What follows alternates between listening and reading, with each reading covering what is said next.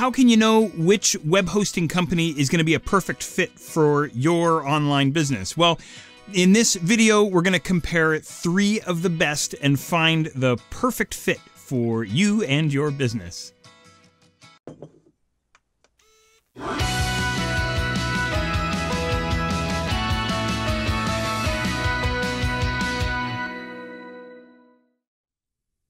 You know, there are tons of web hosting companies out there. There's tons of them on the market. How can you know which one is good, or which ones are good and which ones are not so good? And trust me, there are some not so good ones.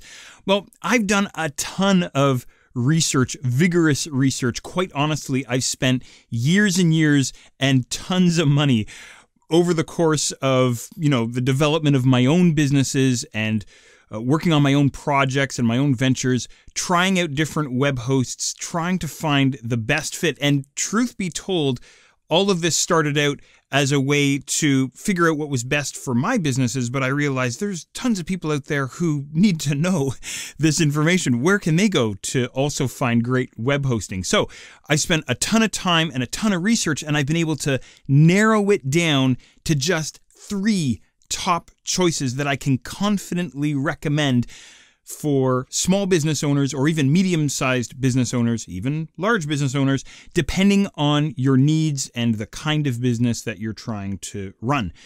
The idea here is to narrow down your choices. There's hundreds of web hosts. Let's try and narrow them down. Get rid of the ones that are no good, that are ill-suited, or perhaps don't offer the best service, and really give you a starting point to find a great web host for your online business, because obviously you're going to need great hosting for your online business. Now, I want to mention here too that these 3 recommendations are each web hosts that I use myself personally for my various online businesses, web projects, web ventures, and so on. So each recommendation comes with my own personal, or I'm recommending I'm recommending hosts that I use personally myself. That's what I'm trying to say. The other thing too that I want to mention is that each of these recommendations that I'm making here nails our 3 biggest hosting concerns: cost, reliability, and customer service. So use these recommendations for yourself as a starting point for your own research, for your own online projects, online businesses, and so on. Now, what are these 3 recommendations that I'm, mysteriously not alluding to? I don't mean to be mysterious about this. I just get rambling about other things. The 3 recommendations that I can confidently make that I use myself personally are as follows: Web Hosting Hub, SiteGround, and WP Engine. Think of these as like small, medium, and large. And what I want to do here with you in this video is I want to compare these 3 recommendations to one another to, again, give you a starting point, give you sort of a sense of which one of these 3 is going to be a perfect fit for you. Now, wouldn't it be cool if we compared them directly side by side? How about we put the 3 recommendations right across the top, maybe something like this. And as I say, let's call these small, medium, and large. And, maybe what I should do is I should even maybe get myself out of the way. There, that's better. And what should we compare? How about a list like this? So we'll compare skill level. So that's your skill and your comfort level with web design. We'll compare cost. I think that's pretty self-explanatory. How about the refund policy that they offer? How about the hosting offered? Now, what I mean by that, hosting offered, what I mean by that is what types of hosting does the web host offer? If you're unsure about this, by the way, check out my post, The 6 Types of Web Hosting for Your Business. I'll leave a link to that for you in the show notes down below. But to help you out here, if you're just starting out and if you think your needs are straightforward, then something called shared web hosting is going to be perfect for you. We'll talk about this in just a second. Now, upgrade hosting, what do I mean by this? Well, does the host allow you to upgrade to a different hosting type as your needs and as your business grows? For instance, from lower cost shared hosting, for example, to more expensive and more powerful managed website hosting. Anyway, that's what I mean by that. Okay, what else? Built-in email. Does the host provide email with their service? Even though I recommend separating your email from your hosting. And if you want to know more about that, check out the show notes. I'll leave a link there for you as well. This could be of interest to you, though. You may want to have built-in email, or you might want to explore why you don't want to use built-in email. Anyway, check the show notes there. Okay, what else? cPanel interface. This is another consideration that could be of interest for you. If you don't know about cPanel, it's an easy-to-use control panel that allows you to manage your website, install software, set up things like FTP, and so on. Okay, next, multiple websites. I don't know if you know this or not, but some hosts allow you to run more than one website from a single hosting plan, which is super cool. And this could be of interest to you if you want to run more than one online project or online business. In fact, I have a tutorial that shows you exactly how to set this up. Once again, head to the show notes down below and I'll leave a link for you. Okay, website backup. Not a huge deal. In other words, does the host provide for, I should say, a way to automatically back up our website? And I'm saying that this isn't such a big deal as we can set up website backups ourselves.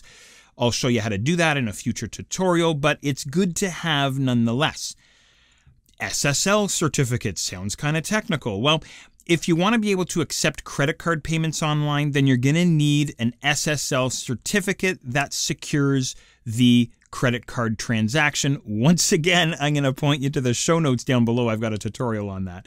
So next, CDN, Content Delivery Network. A short explanation of just what the heck a CDN is it copies or creates multiple copies of your site and stores them on various web servers across the globe, allowing your site to run faster for visitors. That's kind of an awkward definition, but hopefully you kind of get the gist anyway. Okay, next, staging server. A staging server is a powerful way to handle updates and test changes to your site. Maybe you want to run an update, something like this. Once again, check your show notes down below. I've got something on staging servers for you. And then we have site migration. Some web hosts offer to move your site from an existing host to their services. So it's like moving your website. And this could be of interest for you. Okay, so those are the things that we're going to be comparing. Now, let's draw in some grid lines and start comparing these three hosts and find one that's going to be a perfect fit for you. By the way, I'm not including things like security or web hosting reliability or customer service because all three of these choices are all top-notch. All have 24/7 support, 365 support. They all have very secure servers. They're all incredibly reliable. Again, I'm using them all for my various projects. So those things are kind of, they go without saying, I guess is what I'm trying to say. And notice, no mention of things like unlimited disk space or unlimited bandwidth and so on. That stuff, truth be told, doesn't really matter.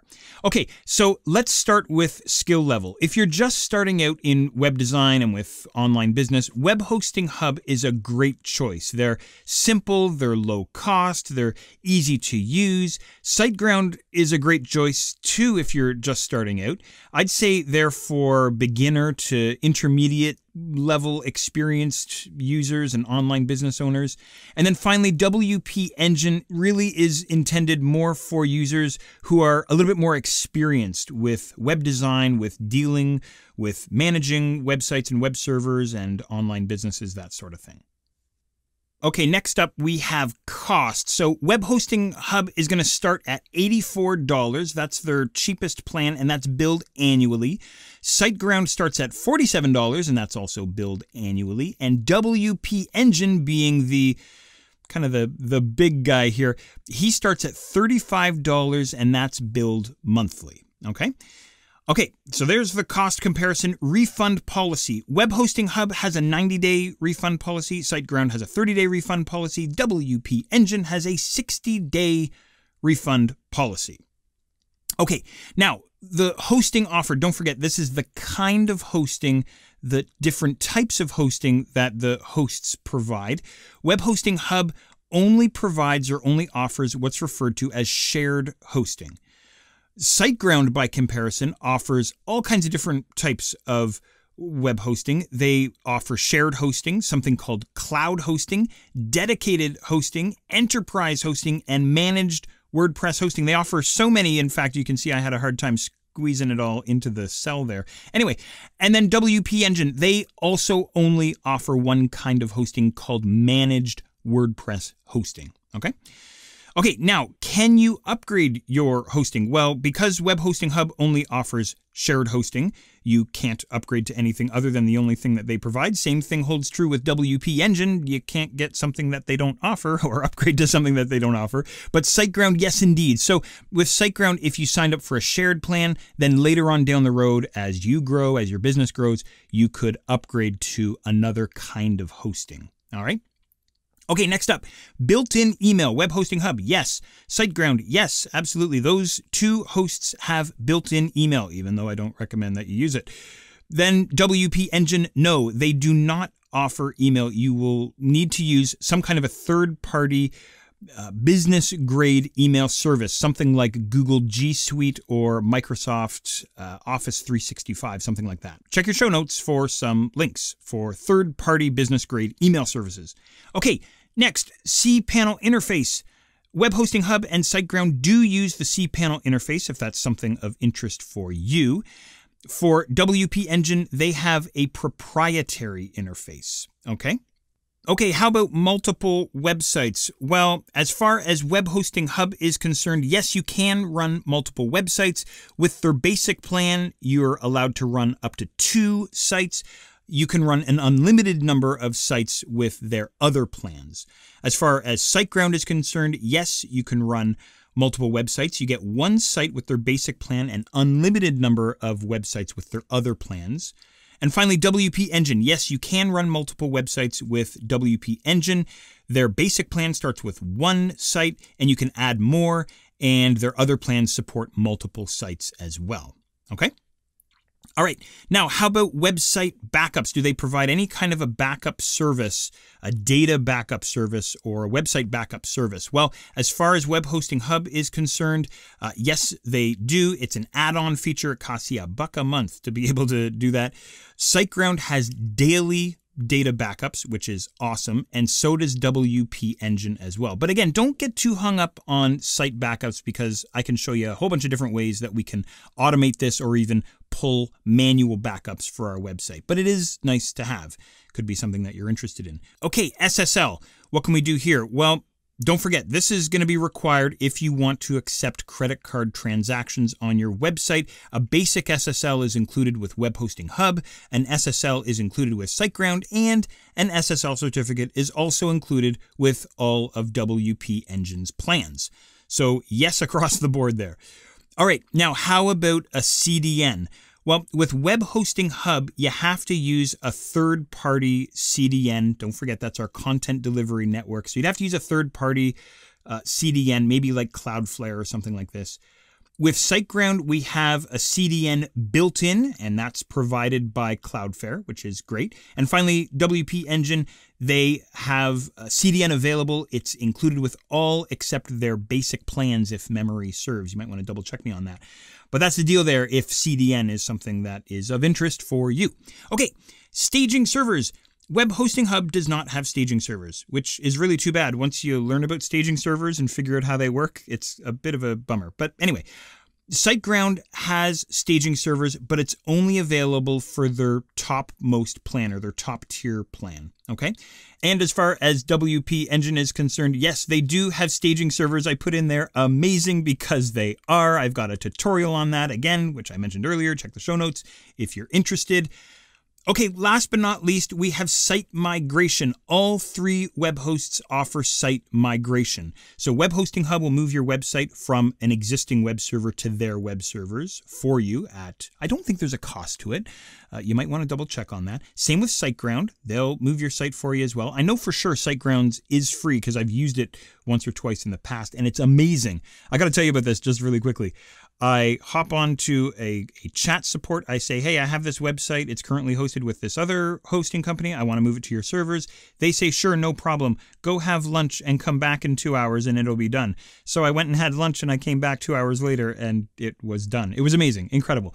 And then last but not least, WP Engine, of course, they also have a site migration, which actually makes use of a proprietary plugin that they have. And I've used that a few times in the past, which runs very smoothly as well. So there's our rundown of our small, medium, and large web hosting recommendations. Again, we had Web Hosting Hub, SiteGround, and WP Engine. Now, I get it. I know that this comparison wasn't totally and completely exhaustive. We'd be here for another half hour or 45 minutes or something. But hopefully what I've given you here has provided you with enough information to at least point you in the right direction, to at least get you started with this stuff. If you think one of these web hosts, one of these recommended web hosts will be a good fit for you and for your business, again, I keep saying check the show notes. Check the show notes because what I have also down there for you is a video tutorial for each of these web hosting options that walks you through the entire setup process for you. I've got one for Web Hosting Hub, one for SiteGround, and one for WP Engine. So if you think one of these might be a good fit, go ahead and check out those further resources. All right. I hope you enjoyed. I hope you had some fun here with me. Now I've got something else for you as well. On 10 Ton Online here, I have a free video course, which is perfect for online business owners and creative folks and self-marketers, things like this. You can go and check out this free video course over at 10tononline.com/free. Head on over there and enroll in your course, and we can take all of this discussion about online business and getting yourself set up properly. We can take it all even further. So I look forward to seeing you there. All right, that's it for today. That's it for now. I hope you have a good one, and I will see you next time. Bye-bye.